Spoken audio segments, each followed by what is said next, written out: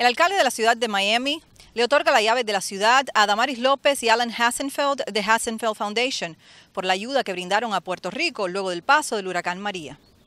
Primero que nada, felicitaciones. Gracias. En este momento que es tan duro para ti. Quiero que me cuentes de todo lo que viste en Puerto Rico, isla que adoro. ¿Qué fue lo que más te impactó? Esa historia que te va a marcar tu vida para el resto de tus días. Cuando tuvimos la oportunidad de llevar el avión para llevar provisiones y recoger y dar ayuda humanitaria, recoger a personas que estaban en necesidad, no tuvimos la oportunidad de ver la devastación que había causado el huracán. Llegamos a las 11:30 de la noche, salimos de allá a las 2:30 de la mañana. Las imágenes que hemos visto las hemos visto a través de los medios que han reportado lo que ha pasado durante el huracán en los 14, 15 días pasados desde que entró María a Puerto Rico, y hemos visto mucha devastación. Yo tuve la oportunidad de sacar a mi hermana a Dilsa y a mi hermana Adalyn una semana después en otro avión que mandé también con ayuda, y también traía algunas personas que podíamos sacar de la isla, y lo que cuentan es mucho dolor, es mucha devastación. Dicen que es como si hubiese caído una bomba y todo haya quedado destruido. Creo que nunca nos imaginamos que la devastación iba a ser tan grande y que nos íbamos a quedar incomunicados por tanto tiempo. Creo que en este próximo vuelo que vamos a hacer, también de ayuda humanitaria, de poder llevarle a los niños un poco más de distracción dentro de estos momentos, vamos a tener la oportunidad de recorrer ciudades y pueblos de Puerto Rico para poder entregar los regalos y para poder seguir trayendo esas personas que por motivos de salud no se pueden quedar en la isla porque no pueden recibir el tratamiento. Pero por ahora lo que hemos visto son solamente las imágenes que han salido a través de los medios. Hay pueblos en los que se sabe que no se ha podido llegar a los diferentes barrios porque se han caído puentes, porque no hay paso, porque la Guardia Nacional no ha podido entrar y quitar los escombros para poder brindarle ayuda a esa gente, así que sabemos que están en mucha necesidad. Hoy no solamente te han hecho honor a esa lucha que siempre tienes por poner a Puerto Rico en alto, también se han comprometido y le han puesto a este segundo vuelo un nombre: Peter Pan, los vuelos Peter Pan, el vuelo 2, segundo vuelo Peter Pan. Peter Pan en esta ocasión fue Puerto Rico, porque Rico. Cuba sabe mucho de eso. Correcto, ese fue el vuelo donde salieron muchos niños de Cuba, o sea, en busca de lo mismo, en busca de una estabilidad, de una vida normal, y es básicamente lo que ustedes van a hacer cuando visiten Puerto Rico esta segunda vez, llevarle alegría a los niños, porque el enfoque mayormente es de los niños. Y justamente en toda esta recaudación, en toda la mención, se habla muchísimo de Puerto Rico, que es válido, se habla muchísimo de México, pero como que Cuba se ha quedado un poco atrás. ¿Qué piensas tú sobre eso? Sabemos que para Cuba, también para el área norte de Cuba, la devastación fue muy grande. El huracán también tocó muchos lugares que dejó casi como que barrió por toda esa área y dejó tan incomunicados como dejó a los puertorriqueños. Creo que también hay que hacer esfuerzos para todas las partes que ha tocado los huracanes, porque venimos desde Harvey, venimos de Irma, venimos de María, después el terremoto en México, también están las personas que se vieron afectadas en Las Vegas por este señor que decidió abrir fuego ante una multitud. Creo que no debemos olvidar a ninguna de las personas que han sido afectadas por ninguna de estas catástrofes, por ninguna de estas tragedias, incluyendo el Caribe, incluyendo Cuba, y hay que ver cómo podemos hacer llegar esa ayuda también a nuestros hermanos cubanos. Dicen que Cuba y Puerto Rico de un pájaro las dos alas. Así lo siento y así lo sentimos nosotros. Así que hay que unirnos para hacer todos estos esfuerzos y ver cómo también le hacemos llegar esa ayuda que tanto necesitan nuestros hermanos cubanos. Con este mundo tan convulso que hemos estado viviendo en los últimos tiempos, digamos cuestión de mes y medio, que el corazón se nos aprieta y ya lo estamos rehabilitando cuando se nos vuelve a apretar con otra cosa, ¿cuál sería el mensaje de paz, de amor que le pudieras dar? O sea, la mantra de la fundación es traerle un rayo de luz a todos los niños que puedan estar en la oscuridad. ¿Cuál es la mantra tuya? Yo siempre pienso que hay que ser positivos, hay que tener ante las situaciones difíciles, porque las situaciones difíciles siempre se van a presentar. Tenemos que tratar de ser positivos, tratar de no pensar como individuos, sino como colectividad. Mientras pensemos como individuos no vamos a lograr superar ninguna de las situaciones difíciles, porque la mayoría de las veces no se trata solo de uno, se trata de en un grupo de personas poder salir adelante. Cuando yo me enfermé, por darte un ejemplo, y tuve cáncer, no podía pensar en todo momento en mí, sino también en la gente que estaba a mi alrededor y cómo ellos o cómo juntos podíamos salir adelante, porque la enfermedad, aunque físicamente me estaba afectando o atacando a mí, estaba también afectando a todo mi núcleo familiar. Así que como familia, como grupo, como colectividad, pudimos sobrepasar la enfermedad. Yo tenía que poner de mi parte, pero también todos ellos estaban ahí dándome la mano en los momentos en que uno flaqueara. Pues así mismo creo que hay que hacer. Creo que esto es un momento de no pensar en solo los puertorriqueños o en solo los cubanos o en solo los mexicanos, sino ayudar en la medida que podamos a todas estas personas que han sido afectadas por todas estas catástrofes y poder levantarnos todos juntos en armonía, en confraternidad, en seguir luchando por nuestra vida a futuro y por la de nuestros hijos, que también tienen un porvenir por delante y que tenemos que nosotros darles como el ejemplo de cómo podemos ser buenos samaritanos, buenos seres humanos, podemos ser positivos y salir adelante ante la adversidad. Muchísimas gracias por estar con nosotros en Cibercuba Noticias. Gracias. Y que disfrutes muchísimo este homenaje, porque es un homenaje no solamente por una acción, es un homenaje por una trayectoria de vida y por siempre ser una buena comunicadora y estar al pie del cañón, como decimos, en base a los puertorriqueños y sus necesidades. Gracias. Y al mundo, por supuesto. Gracias, un abrazo a todos nuestros amigos cubanos, a toda la comunidad cubana, que los quiero muchísimo. Tengo grandes amistades, que Dios los bendiga siempre y que también podamos llevarles ayuda que tanto ustedes necesitan y que por fin en algún momento tengamos una Cuba libre. Alcalde, hoy ha sido un día muy especial para Adamari López y para la Fundación Hansenberg.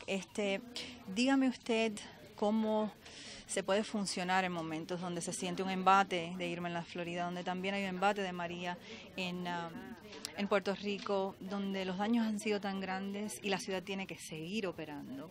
¿Cómo se maneja todo eso? Bueno, yo creo que esa es la importancia que tiene Miami y esa es la forma única de funcionar de esta ciudad. Miami es una ciudad solidaria y Miami es una ciudad solidaria porque Miami es un arcoíris de culturas, de nacionalidades, de historias, de gente que ha venido buscando a los Estados Unidos la posibilidad de abrirse paso y obtener el sueño americano.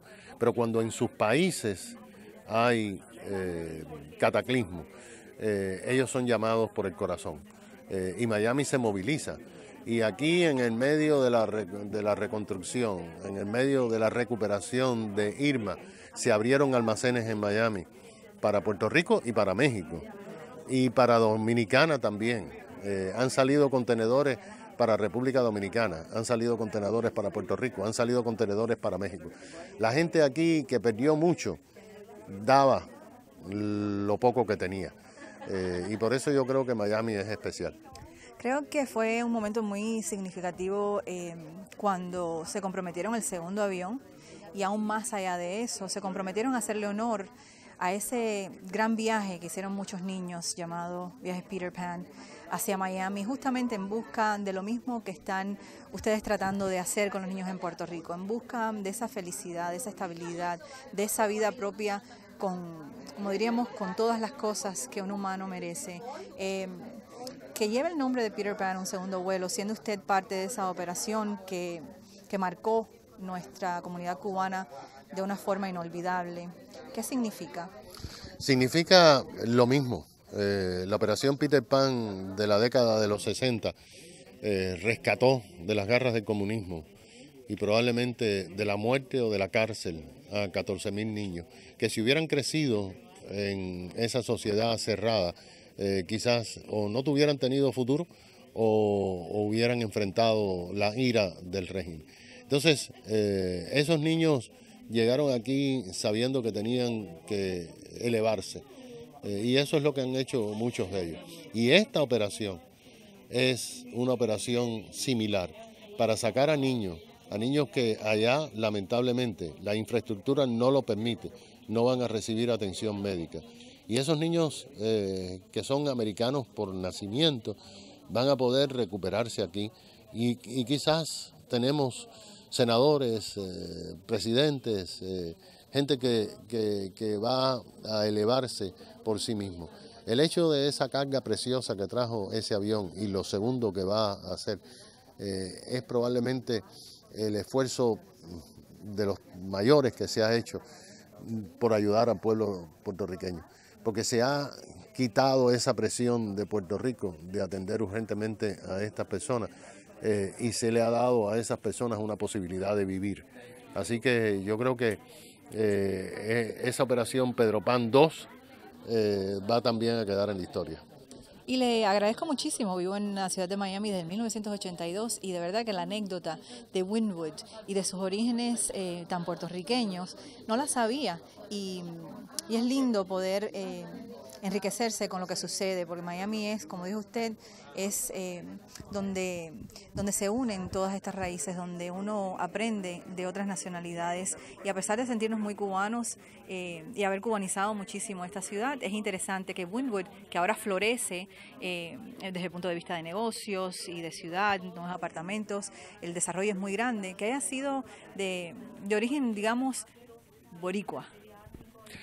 Definitivamente, y si tú caminas más allá de las galerías, te encuentras algunas casas un poco coloniales de la década de los 20 y de los 30, y en esas casas tú ves algo que no se ve en los Estados Unidos. Tú ves personas mayores sentadas en el portal y la puerta abierta. Y tú pasas, y yo he pasado, porque he pasado centenares de veces en mi recorrido y en tantos años aquí en el ayuntamiento. Y lo que oyes es, alcalde bendito, venga y tome café aquí. Esas son la gente de Puerto Rico, es una comunidad muy amable, es una comunidad muy inclusiva y es una comunidad que fundó Wynwood y ayudó a abrirle el camino a los otros hispanos que han hecho de Miami una ciudad latinoamericana, la más cerca de los Estados Unidos. Desafortunadamente en todo este proceso de ayuda, hemos ayudado a México, los Cayos de la Florida fueron devastados, también necesitó mucha ayuda y la necesita aún. Puerto Rico va a necesitar ayuda por mucho tiempo. Cuba como que se ha quedado atrás en todo esto y muchos han manifestado en las redes sociales, bueno, ¿y qué hacemos con Cuba? ¿Qué se puede hacer con Cuba, alcalde?